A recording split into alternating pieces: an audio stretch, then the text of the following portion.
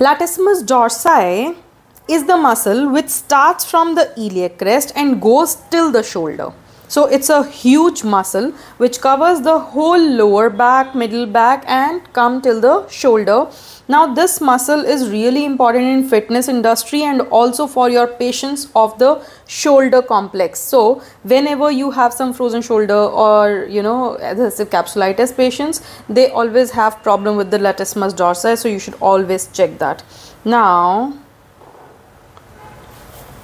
this is the iliac crest. The muscle starts from here this way, goes like this under the axilla and then inserts at the sulcus area, that is the lady between two majors. So basically if you want to grab this muscle, then this flap just below the axilla, the outer flap is the muscle.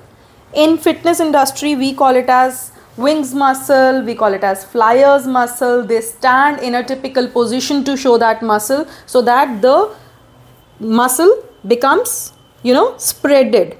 Okay, so they train that muscle particularly to show it. So this particular flap is the latissimus dorsi. Thank you.